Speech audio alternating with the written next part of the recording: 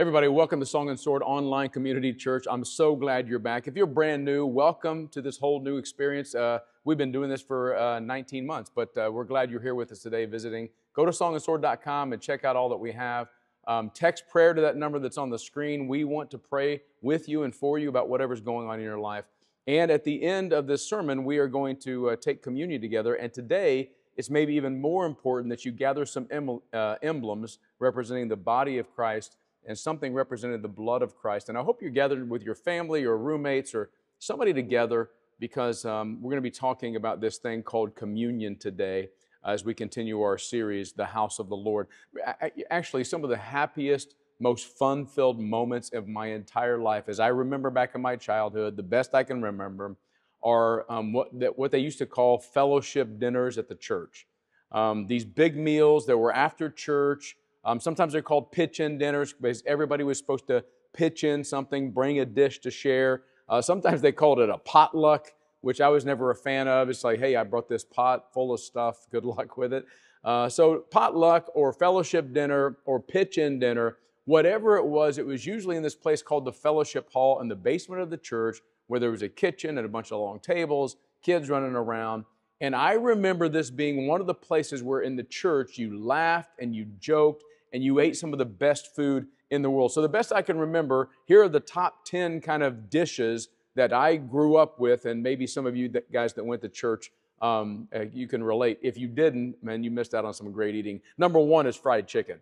There's always fried chicken at a pitch-in dinner. You can't go wrong with it. You know, some people buy it from KFC. Other people just made their own homemade. The only bad experience I had with that was my first church in Kentucky was up the holler in Mount Victory, and the lady said, "This is fresh kilt chicken." It looked like it had just been hit by a car. So fried chicken is a staple. Green beans and corn. If you're from Indiana like I was, or Illinois where we are now, green beans and corn are going to be in every pitch-in dinner. Somebody's going to bring that. Casseroles are a big thing. Casseroles are a big deal. Growing up, I remember one, it was called a cheeseburger casserole. It had basically tater tots and a hamburger and cheese. Pretty awesome. Green bean casserole. For some reason, people decided to bring tuna casserole. I don't know why you would do that to kids, but anyway. There are other baked things like baked beans and macaroni and cheese. A lot of cool things you could just bake before and bring and warm up. Number four, salads. All kinds of salads. As a kid, I mostly skipped these, but they had, broccoli salad and coleslaw. I can't prove it, but I think pasta salad was created at fellowship dinners at churches. They also had this thing called 7-layer salad. My mom used to make it all the time, but one of the layers was peas, and I didn't like peas at the time. Every place I've ever gone for a pitch-in dinner, there are Jell-O dishes. I don't know what happened, but in 1990s, Jell-O just got weird. For some reason, Jell-O was a big thing, and they made lots of desserts with it. And the one I can remember is one that had just grated up carrots in it. I don't know why you'd put carrots in Jell-O, but they did, all right? Then also there were other meats. There were meats besides chicken. You get mostly meatloaf and sliced ham. Those are going to follow up, always good. Then there are crock pot meals, maybe meatballs or some stews or some chilies. And then potatoes. Again, I'm from the Midwest. It's a meat and potatoes kind of thing. So au gratin potatoes, mashed potatoes, potato salad, the hash brown kind of what they call chopped up, I don't know what they're called, hash brown casserole. We call it funeral potatoes, but just big vats of potatoes baked with cheese. And then bread, of course, you have to have bread, some kind of rolls or baked bread or cornbread. But the star of the show for me always was pie. That's what I was there for. Pecan pie and sugar cream pie and apple pie and peach pie. I could go on and on and on. I don't know if you're hungry or not yet, but I've tried to make you hungry. And prayerfully, when we get forward a little bit in our new building, we'll have a place where we can do fellowship halls. We got some cleaning to do and some fellowship dinners downstairs. But why am I talking about eating together as the church? Well, it's because 2,000 years ago, the church began eating together. And it's been eating together for 2,000 years since. And these fellowship meals that became part of the communion process and what we do every week when we take the body and blood of Jesus Christ. And so let's just get to the Word of God today. 1 Corinthians chapter 11, starting with verse 17, the Apostle Paul talking about this church in Corinth. They really don't know what they're doing about communion. Here it says, here we go in verse 17. But in the following instructions, I do not commend you, Because when you come together, it is not for the better, but for the worse. For in the first place, when you come together as a church, I hear that there are divisions among you, and I believe it in part. For there must be factions among you in order that those who are genuine among you may be recognized. When you come together, it's not the Lord's Supper that you are eating. For in eating, each one goes ahead of with his own meal. One goes hungry, another gets drunk. What? Do you not have houses to eat and drink in? Or do you despise the church of God and humiliate those who have nothing? What shall I say to you? Shall I commend you in this? No, I will not. For I received from the Lord Jesus what I also delivered to you, that the Lord Jesus, on the night when he was betrayed, he took bread, and when he had given thanks, he broke it and said, "This is my body, which is for you. Do this in remembrance of me." In the same way, he also took the cup after supper, saying, "This cup is the new covenant in my blood. Do this as often as you drink it in remembrance of me. For as often as you eat this bread and drink the cup, you proclaim the Lord's death until he comes. Whoever therefore eats the bread or drinks the cup of the Lord in an unworthy manner will be guilty concerning the body and blood of the Lord. Let a person examine himself then, and so eat the bread and drink the cup. For anyone who eats and drinks without discerning the body eats and drinks judgment on himself. That is why many of you are weak and ill, and some have died." Let's pray and ask the Lord to speak to us about this special meal that we celebrate in the church for 2,000 years. God, I pray that you would come now in this moment, that you would fill me with your Spirit, so that by your preached word and lifting up your Son Jesus, every heart, every soul, every person watching from any house or any apartment complex or any dorm room, wherever they're at, Lord, would you reach through this medium, and would you touch them by the power of your word, by the power of Jesus, his resurrection, his death, and his burial, and by the power of the Holy Spirit. Lord, be with us now, and let us understand this meal that you instituted all these years ago. It's in your Son's name we pray. Amen. Amen. Well, if we've been talking about the Lord's house, and in the Lord's house, there's his presence. In the Lord's house, it's a place of prayer for all people. And the Lord's house, like every other house, is a place for eating. It's where people eat together. Now, historically, here's what we know. Maybe you don't know this. I'll give you a little bit of insight in what was going on in Corinth. What we know is that the early church celebrated communion, what Paul refers to here in verse 20 as the Lord's Supper. I think it's the only place in the Scripture that it says the Lord's Supper. So it's this dinner, this meal that Jesus has instituted, and it became to be celebrated as a love feast. If you want to check this later, go to Jude verse 17. There's no chapters in Jude, just one chapter. Jude 17, and he mentions a love feast. 20 years into the history of the church, which is when Paul wrote this letter to Corinth, they were celebrating what they called agape feast or love feast. It was the same as getting together with your bunch of friends and having like Friendsgiving, all that stuff's coming up, or Christmas dinners, but it was an agape, it was a love feast based on the love of Jesus Christ and shared in love with one another. So what the early church started doing, really from the time of Jesus on, is they met together, they ate a big fellowship dinner with pies and cakes, probably not all that stuff, all the stuff that I talked about earlier. And then in the middle of that, they would stop and they would take the bread and they would take the wine and they would celebrate communion in the middle of this love feast. It's a beautiful picture that during this pitch-in dinner, they would remember the body and blood of Jesus Christ in community. But the problem is that people in Corinth were getting it wrong. I've said this before, if you don't think that you understand church or what to do in church or how people should act in church, then you should love 1st and 2nd Corinthians because they didn't either. That's why we have these great books. And the problem is that this meal that had been established in Passover when Jesus first instituted it was being messed up. And so Paul says, let me teach you some stuff. And here's the first thing he teaches us today. Here's the first point. The Lord's Supper is a shared meal. I'm specifically emphasizing that word shared. The Lord's Supper is a shared meal. Look what he says in verse 18. When you come together as a church. In fact, in verse 17 and 18 and 20, he uses this term of coming together. The church, remember, the ekklesia in the Greek language means to be called out to public assembly. So he's saying, when you come out together as a church and you're eating, it's the Lord's Supper that you're calling yourselves to eat. But the problem in Corinth was they were keeping the tradition of the feast leading into communion, but they were missing the sharing part. Did you see this? Did you notice what happens here? Paul says, in eating, one goes ahead of the other, verse 20, and with his own meal. And one goes hungry and another gets drunk.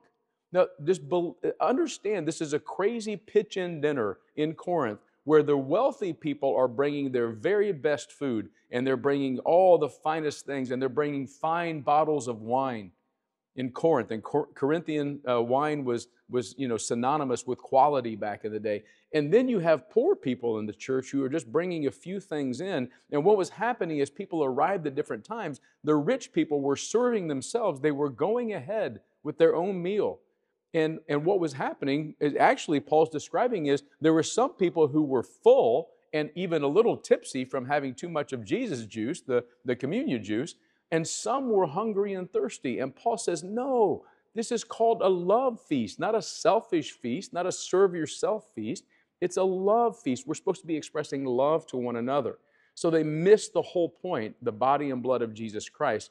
And that really is unfortunate because Jesus Christ, remember when he instituted the Lord's Supper, when he said, this is my body and this is my blood, he had washed his disciples' feet at Passover.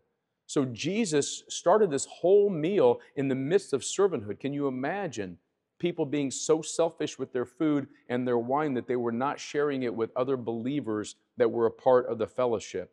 Guys, we come to this meal every week with a sense of sharing, with a sense of doing this together. The Lord's Supper is a shared meal. Acts 2:48 gives us insight into the heart of the shared meals of the early church. We joke about this all the time. When we have our life groups, it's like, okay, who's bringing brownies? Who's bringing what to drink and what to eat? And it's like, can Christians get together and not eat? Well, they can, but they just don't very much, and they haven't for 2,000 years. And here's why, because it's in our DNA. In Acts chapter 2, verse 46, it says, day by day, attending the temple together and breaking bread in their homes, they received food with glad and sincere hearts. There's nothing that equalizes us as coming together to share communion together. The Lord's Supper is something that is to be shared. Communion, I would say it this way if you're looking for a phrase, communion is communal, is supposed to be taken together. And we share it only in community. And I know some of you are watching online right now and you're by yourself. I hate that for you because you can get the meaning of the body and blood of Christ, but it's better when we do it together. 1 Corinthians 10:17 says this is a unity marker of the church because there is one bread. We who are many are one body, for we all partake of that one bread.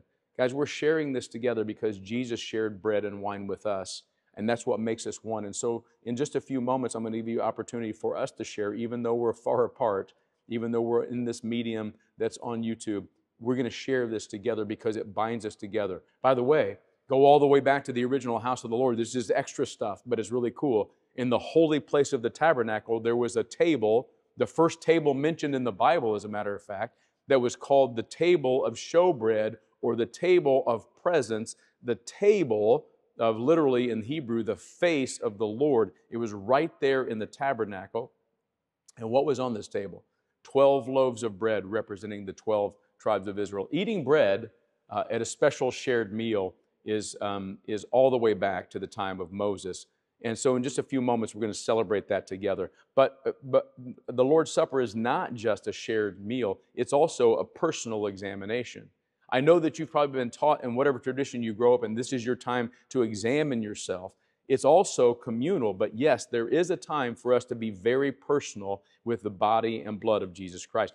In verse 28, did you see what Paul wrote? He said, when you're getting ready to take communion, let a person examine himself and so eat of the bread and drink of the cup. The Lord's Supper is this rare weekly chance to do what we almost never do in this gig speed culture of ours. We are always going, we're always on the run, the next appointment, we got too much to go with our kids' activities and with our activities and with work and with vacations, and we're go, go, go all the time. Communion to me is one time a week where we get to take a deep breath and slow down, and Paul says in verse 28 to examine yourself. The word for examine, we've learned this before, and I hope you are learning along with me, is the word dokimazo in the Greek language. It has to do with testing whether a coin is authentic. In the marketplace where coins came from all over the world, there was a testing that said, yes, this is an authentic coin. It's really worth what it says it's worth. And Paul uses this word dokimazo about us examining ourselves. We can't come to the Lord's Supper without being authentic, without being real, at the very least being real with ourselves.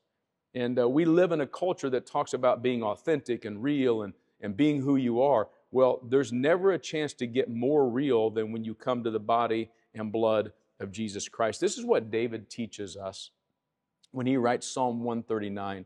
I want to share this with you because I've used this a lot as a prayer to start my day, as a prayer to end my day, and as a prayer for communion, and I think this is helpful. Here's what it says in Psalm 139, verse 23 and following. Search me, O God, and know my heart.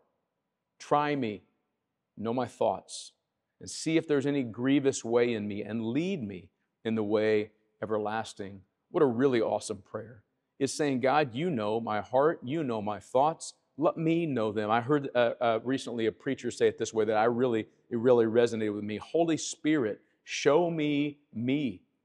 Let me really be honest with who I am and what's going on in my world and the things about me that I don't like and the things about me that are going well and the blessings I've received. There's a time every week for us to get to the body and blood of Jesus Christ and really take a deep look, a personal examination. Let a person examine themselves.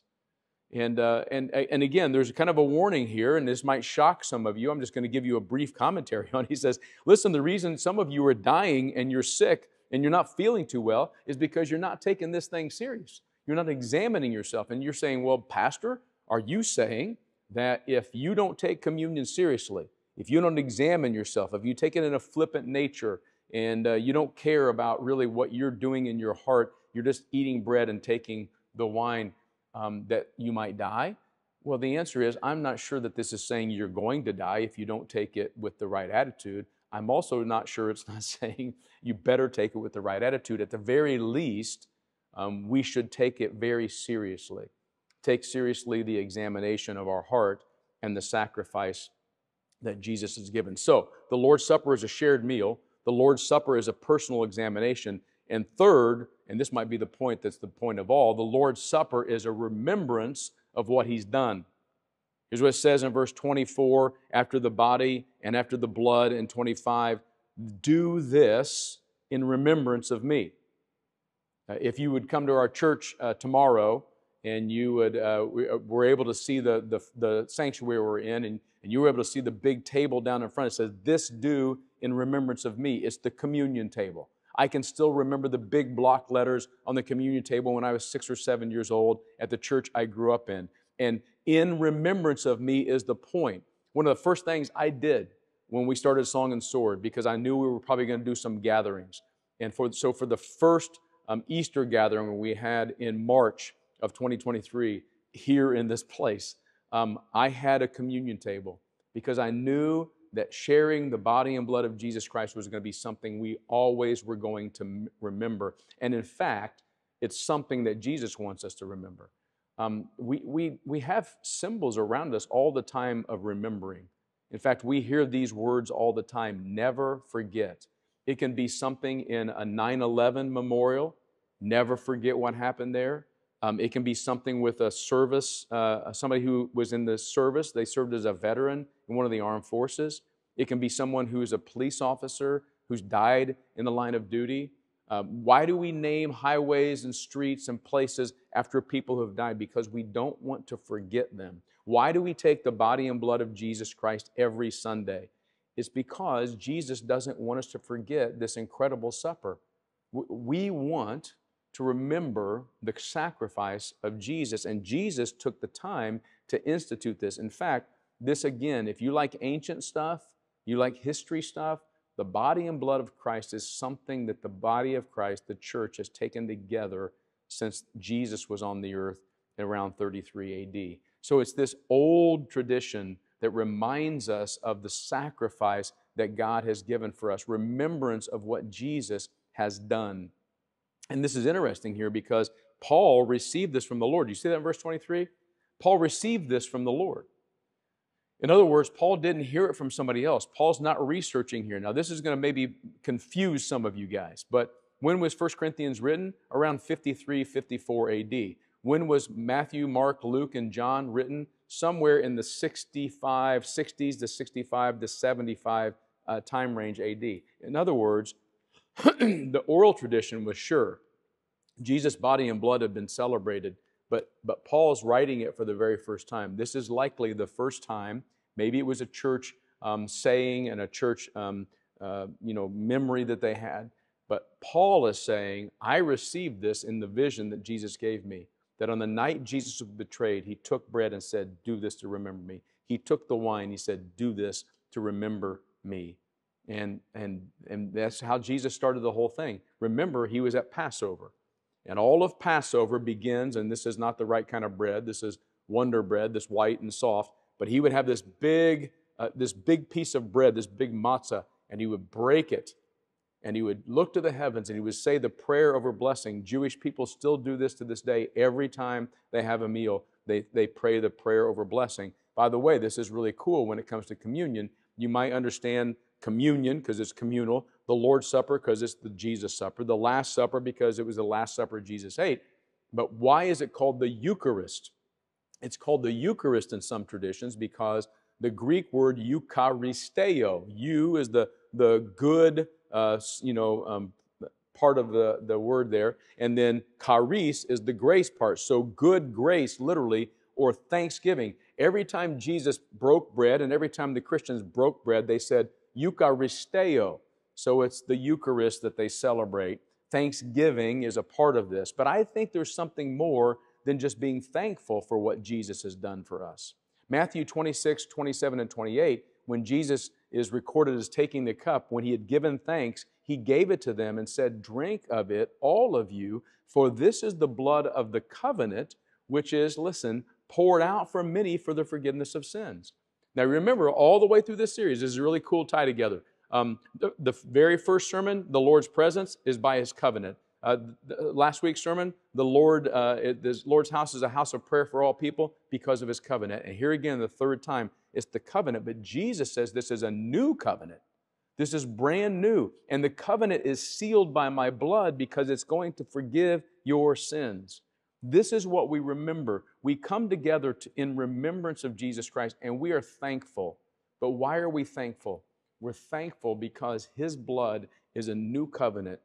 I can't keep the old covenant because I break the rules and I sin and I mess up and I hurt people and I'm just a human, and maybe so are you. So what are we going to do? Well, there's a new covenant where Jesus comes and says, my blood is going to be poured out for many for the forgiveness of sins. If you're there today, you're watching and you're going, I need some forgiveness. I need some grace. I need some mercy. I've messed up and I've lied and I've cheated and I've stolen and I'm not in a good place. I need God to cover my sins. I need forgiveness. I need my past and my sin and my shame to be erased. Guess what? You're in the same boat of all of us. This is why we come every week to remember that there is a way for all of our sins to be forgiven. If you're watching right now and you're not a follower of God through Jesus Christ, consider this. There is a sacrifice and there is a meal that can take all of your sins away. His name is Jesus Christ, and he's given his life for you. So this is a shared meal. It's a personal examination. So we're doing this together. I'm examining myself and seeing what's going on in my heart. I'm remembering what Jesus has done, and there's one more thing. By the way, in just a few moments, we're going to gather together and we're going to remember what Jesus has done. But there's one other thing that we can't miss in this teaching here. Remember, these people were messing communion up.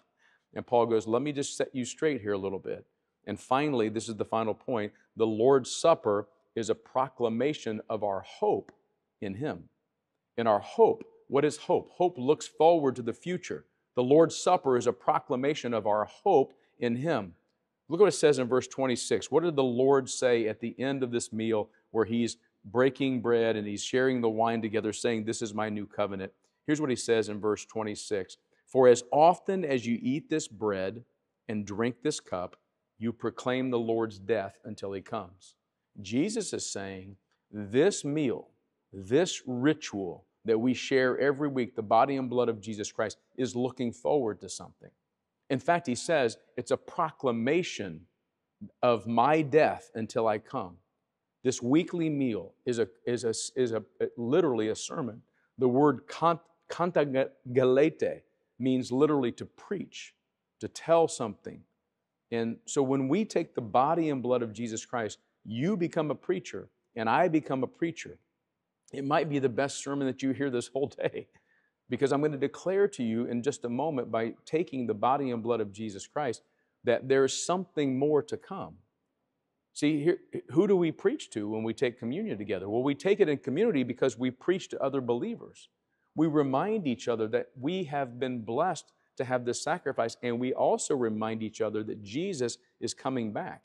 You know, Jesus says, you proclaim the Lord's death until I come. Why is it so important that we proclaim the Lord's death? Because the whole crux of Christianity is death, burial, and resurrection. So why would we brag about Jesus dying? We brag about Him dying because He rose from the dead, and that's the hope that we have. When we take communion every week, we're saying, yeah, Jesus died, we remember, but He didn't stay dead. And this meal is also a sermon to the world, to a world of life and pain and death that surrounds us. I don't know how you get through this life without knowing that there's something beyond the death that all of us face. And this weekly meal declares to the world that there's something more. There's something beyond this life. It's not just a meal that we're going through the rituals. It really means something. See, the Lord's Supper, I believe, is pointing to another supper. When we share the body and blood of Jesus in this meal, when we do in just a few moments, we're pointing to something else. We're pointing to declaring another meal that's coming with thanksgiving. See, the other meal is what Jesus was getting at when He instituted this supper. He says to them in Luke 22, when He first takes this communion with them, Luke 22 adds this, He said to them, I have earnestly desired to eat this Passover with you before I suffer. For I tell you, I will not eat of it again until it's fulfilled in the kingdom of God. And He took a cup, and when He had given thanks, He said, take this and divide it among yourselves. For I tell you, from now on, I will not drink of the fruit of the vine until the kingdom of God comes. Jesus is saying to His disciples, this is the last time I'm going to eat this bread with you. This is the last time I'm going to drink this wine with you. I'm not going to do it again until the kingdom of God has been fulfilled. And that probably points not only to His resurrection, but to the eternity, the reality of us being with Him forever. Guys, here's something really incredible to consider as we consider taking this meal together. In the end, what we do with the body and blood of Jesus Christ here, the proclamation meal of Jesus' death, is pointing to another meal in eternity. Did you know that the end of all of creation and the end of the world, when Jesus comes to take us home, we're going to celebrate a meal together? Revelation 19:9 says this, the angel said to me, talking to John, who wrote Revelation down, write this, blessed are those who are invited to the marriage supper of the Lamb. Listen, I'm pretty sure, but I still kind of hope that there's not going to be pie there, or fried chicken, or baked macaroni. I'm pretty sure there's not going to be deviled eggs and deviled ham, maybe angel food cake. But here's what I do know. I do know that there's a meal that's coming that's going to be a celebration of all that Jesus Christ has done for us. And I would bet, based on what I know from the Scriptures, that in some form, when we get to that wedding feast of the Lamb, when we've conquered death and the grave in His name and by His blood, that feast there, like this feast here, is going to have bread and wine. After all, it's the supper of the Lord. It's the supper of the church. And it would just be appropriate that the bride and the groom that celebrate this wedding feast in Revelation would have bread and wine there. The difference will be that instead of just these symbols representing the presence of Christ, He'll actually be there and we'll see Him face to face. So with all that in mind, I hope that you've learned a little bit today about what this meal means. We're going to take the bread that represents the body of Christ. We do this with examination. We do this in community. We do this to remember Jesus and to look forward to a better day. Let's break the bread and let's share this together.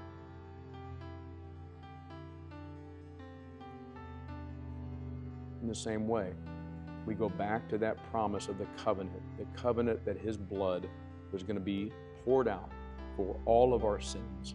We remember it now, but we look forward to that day when we celebrate together in glory with Him. Let's pray.